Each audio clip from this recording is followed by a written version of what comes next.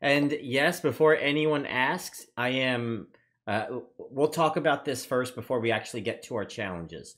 And that is congratulations to the King of Queens, who has now taken the bronze medal from Stealth G605. So. It's been a crazy 2 weeks, man. It's been crazy. Yeah, great for my channel.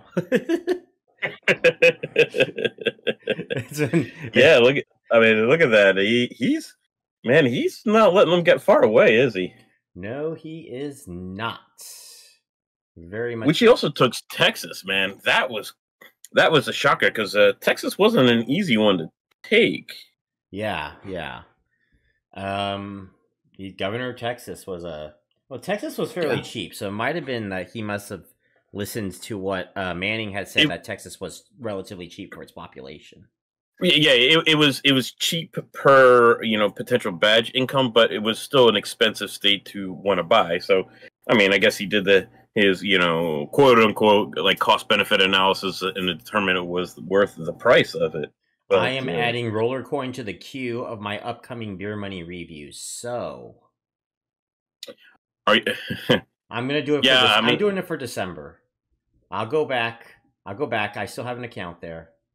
I'll go back. I'll take a look at what it's like now and do a full-on review and tell you what my rating is. I have a pretty good idea. Well, honestly, I'm not sure. Well, I'm genuinely not sure. It's one of two. It's one of two. Well, where they're at right now, I have no idea. I know where they were when everybody kind of stopped playing, and that should kind of give that answer, right? Yeah. Hey, Windows 11, how you doing? But I have no idea where it's at this moment. Yeah. Okay. So I mean, maybe they got better all of a sudden. Who knows? It's possible, I guess. I guess we'll find out. But yeah. But I mean, as far as I remember, Rollercoin was not the best math-wise. But I don't want to spoil what it is. But I will say, like, I'm not going to say that it's a straight-up red yet, because one, as you said, they could change. Two, yeah, at any point. I think even as they were, I don't think they were really a red rating. It was close though. It was a close one. But yeah. Yeah, I'll let you do the review. I got opinions, but I'll let you do the review. It's your review. We'll have to see at that point. I actually depends on how much I got to do. I might have to start now. All right, but what we are mainly talking about today is thank you so much. Thank you so much for the 20 Atlas bucks. Thank you so much for the €6. But what we want to talk about today are the monthly challenges. Yeah, so the monthly challenges, basically this is kind of their version of the season pass. Atlas Earth's version of the season pass. If you know those in games, like all the games that we've played that have like, oh, if you do a certain amount of tasks, you will go up in experience, and those experience will level you up and get a bigger prize. And you go all the way to the ultimate prize at the very bottom. That's basically what these challenges are. So yeah, going through the challenges though, I have 2 more ads I got to do boost renting on. Oh, you got me by one. Yeah, I'm almost done with mine, actually. I'm just about done. I still have to do the win fishing match, play fishing match. We got the bowling. We got the 2 warships. Booking travel. I really can't book travel, so I won't be booking any travel for a while. Complete AMP missions. I'm trying to save some of these, too, for, like, the December 2nd 5X rent boost event, which will also be, I'm looking forward to my 20 Atlas buck $1 rewards over at Saladworks that day. Ooh. Yeah, my wife and I are going on a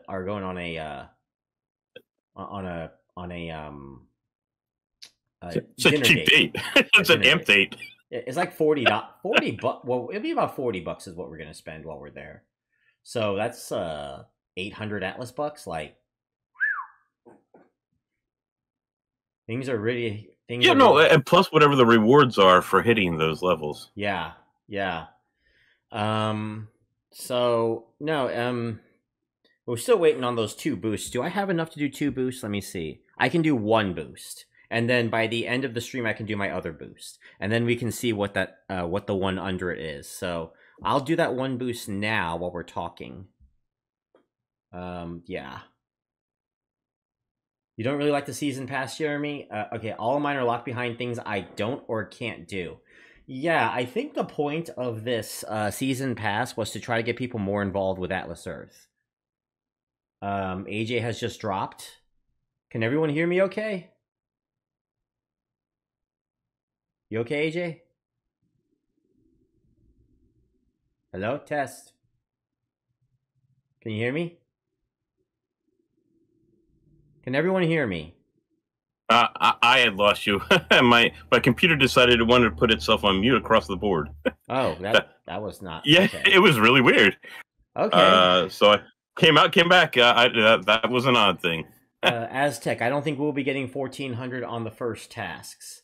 Like, surveys are not even working for months now. Oh wow, a lot of people here. Yeah, so it was to try to get people more involved. International players are going to have a bit of a harder time getting through this, especially early on. Right. They've got to have some sort of way to equalize it for the international players, because I agree this is not fair for them. It's not. I had thought about lowering, maybe he should have lowered thresholds for international players. Or maybe give them another levels on the other missions that are available. I think that's the only answer. Well, can they do the arcades? Thanks, Daniel. It's a good question. I think international can do arcade, but they can't do AMP or surveys. Might be country dependent as well. Never been able to get the surveys to work. Yeah, it's yeah. Where are you at, Daniel? What country are you in, Daniel? Are you in the U.S.? Because I know some people that could not get the U.S. surveys to work, and they did work with the support for Atlas Earth and were able to get them finally fixed. Yeah, so Black Dice, you're saying that you can do the arcades, but the rewards are really bad. In this scenario, I wouldn't necessarily look about it for getting the rewards from the arcade itself. I'd be looking to get the rewards from the challenges, right? So I find the easiest game to get through the rewards as possible, just so that you can get those tick marks to get the points on the challenge side of Atlas Earth. It's a shame that you're not getting great rewards, but it happens. So I would just have my focus be entirely different. Unlike when they do, like, occasionally they do that, like a 50% boost where, if you complete any stages during the weekend, these are the ones where I'm going for the high value games that I'm trying to get as many points as possible right away. Spend 5-6 minutes on a 1-minute survey, just be told that you don't qualify. Yes, surveys are very, very, very, very annoying, which is, in general, why I particularly don't like surveys at all. You can put all this time and effort into them and not get anything. I used to like them a lot, especially when I was playing Coin a ton. Yeah.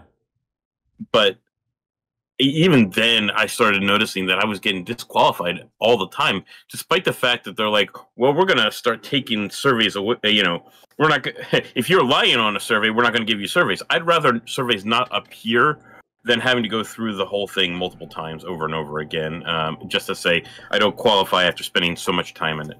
I have heard instances, Daniel Smith, when you do the surveys for a long while and then get disqualified, that Atlas Earth has gone in and rewarded you for some of that. So it may be worth going ahead and just saying to the Atlas Earth support, hey, I did this survey. It said it was only going to be like, 6 minutes, or it only supposed to be a few minutes. I took a long time on it and got disqualified after spending all this time on it. I skip surveys that don't start instantly. That is a strategy. However, if you do that, I think you'll qualify for even less surveys in the future. It's a mixed bag. It's unfortunate. Is Racer easier or harder than Warship? Anything a first-time player should know. Racer is the easiest of the games. Well, Yes, in terms of concepts, it's easy. How easy it is to play, it's still a little TBD because they just refactored the way that they're doing it. Yeah. So that's what this afternoon is all about. We're trying to figure out what's changed, and that's what. And they want to see if it's really been fixed. That's why it's only a 30-minute U.S. based event. We're doing like a really big beta on their fix. Right. Let's see. Art Trooper Bougie said I keep getting disqualified on a large number of servers as well. Daniel Smith saying he spends and by the way, I do this a lot too. End up spending 5 or 6 minutes on a 1-minute survey, and then to be told that you don't qualify, and that is annoying. Annoying. CPX research is part of the what I call survey farms. So the survey farms have a tendency to ask you a bunch of screening questions to make sure that they have the right surveys for you. And then they just keep rejecting you if you don't meet these specific guidelines, and it's so annoying. I can't stand it. But CPX Research is the best of those survey farms, in my opinion. I think BitLabs is a little better, but they're definitely up there. Like, they're no Simplicio or WANads or Simplicious, whatever. They are so bad. Simplicious or Samplicious. Yeah. Stay away. Stay away. Simplicious is awful. CPX is okay. Yeah, there are better and worse ones, but honestly, they're all awful. That's why I stay away from surveys as much as I can. They're all awful. There's no great ones. I mean, maybe prolific, but you can't do those inside of apps. That's their own thing. Yeah. They require extensive. Those are extensive surveys too. Yep. So, the casual survey, that's not great. Is Premium Path worth it for Canada? TBD. Can you do? You can't do the AMP missions there, right? You can't. How are the surveys looking like there? Without those two, it's nearly impossible. Unless you're doing a lot of the traveling with the Atlas Travel. See, it's the only way to make up for not being able to do the AMP missions or the surveys. Yeah. All right, so yeah, you got it on Halloween. Yeah, I got it on Halloween just to be too late in their payment cycle, so they refunded me now to pay $14.99, which is $23 in Canadian. Oh yeah, I got it on Halloween too, and I'm just deciding to go December anyway. Like, I was testing it, and I was going to tell you all that you have to do it on before the last day of the previous month, otherwise they will not add you, basically. So yeah, they want to give that little bit of buffer time to lock everything in. Yeah, basically. So, which is fine for me because I was planning on wanting to just do it in December anyway. I'm not doing it in November. You probably saw my monthly challenges. Actually, I will activate my phone shortly again. So just give me a second, y'all. I am doing it for this month because I wanted to give it a shot. Yeah. So, we'll see. I'll probably do it. You know, we were talking about this before, but to me, if any month you are planning on doing this, December is the month, right? For a couple of reasons, right? Did you talk about this yet? I have not. Well, first I'll answer what AMP is. AMP is the Atlas Merchant Program. That's when if you spend money in stores, you hit the check-in from Atlas Earth, and then you get rewarded back for purchasing from either in store, or they have a couple of online merchants too. So December is the month to be doing this for a couple of reasons.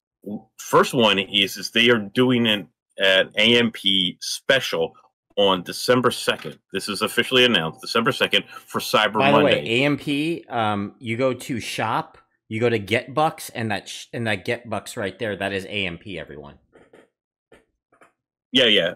I'm sorry, we use throw terminology around that. I forget not everybody's familiar with it, so sorry about that.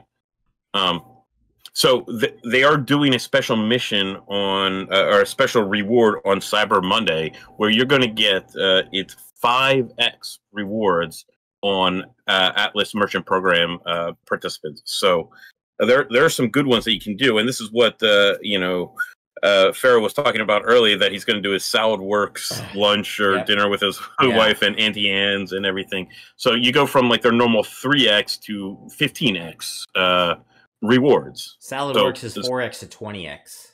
You see, that's great. And if you really like Atlas Earth and want some Atlas Earth gear, the normal Atlas Earth online merchant portal is 6x usually. You do this 5 times that, it's going to be 30x. So every dollar that you spend in the Atlas Earth gear that you buy on their website is going to be, you know, $30 worth of Atlas bucks. Plus you get whatever the product is. So the mug is what, $20 US, right? So if you wanted to get that $20 US anyway, you know, you're going to get 60, what is it? 30 times, is that 600 Atlas bucks back? Dang. That's pretty good. Yeah. Plus you get the mug. And if you consider that the cost of 100 Atlas bucks is usually $5 American, I mean, even on the conversions, that's a $1 to 33 Atlas bucks. This is pretty close to that. It's only 3 Atlas bucks off per dollar, plus you're getting a product. 40 for you, Jeremy? Wow, 40? No, it's just December 2nd. This is only that only happens on December 2nd. The other thing that's happening. 40 in Canadian. Okay, I gotcha. Oh, $40 for it. Yeah.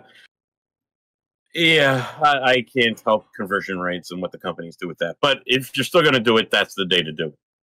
Yeah. The other thing you want to look at is at the end of the month on December 27th is the once a year 1 to 40 Atlas buck conversion event. Yep. Right. So for every $1 that you put in, you get 40 back. And so these are basically 2 of the missions that you have to do for the challenge. Yep. That bing, bang, boom. December is your month for that. You're going to get reward after reward after reward if you do this properly. Yeah, I'm actually going to go for the LPU. On LPU is Legendary Parcel Upgrade, by the way, on December. So I'm actually just saving up in preparation for that. So it all depends on how they release the missions, right? Do you want to pull up your missions right now for the challenges? Sure. So they can see. Sure. And it really depends on the 10 challenges that are going to be available at a certain time. And this is the part where I think they didn't do really good communication with us. Yeah. We knew that there was going to be a whole bunch of different missions or challenges available. Right. But they didn't tell us. Can you go into view challenges? I'm in view challenges. Oh, you're it's a little delayed on the... the delay. Yeah.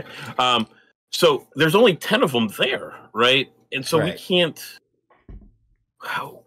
So I'm telling you all these things in a happy-go-lucky world where everything works out the way you want it to, but I can't guarantee that the AMP mission is going to be available at the beginning of December. Yeah. I can't tell you that. So that I do not like that part. I think we should be able to fill these things out as quickly as we want, as fast as we want. Right. I don't like only having the ability to get to partial amounts of them. But with that said, I'm still reserving judgment because we're only 2 days into November and I'm just trying it out for the first time, right? From what I've seen with regard to the challenges, I feel like there's I get that there's a lot of minigame missions here, but locking the minigame missions before the minigames are even played just feels very artificial.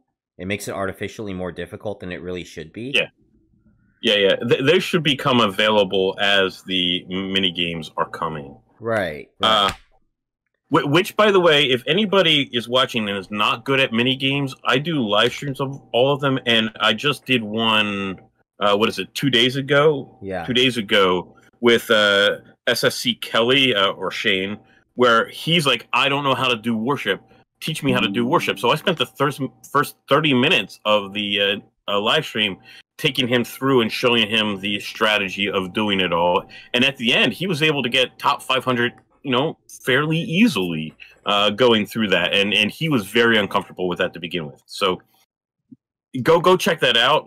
And we're going to be doing that for a couple of these other ones where we're we're just going to walk you through so you guys can be comfortable, so you can guys finish these challenges. Yep. All right. So, I bought 18 parcels yesterday just because of all big rewards and 33 conversions ratio. Congratulations, Aztec. Hey, man. Where are you at, Aztec?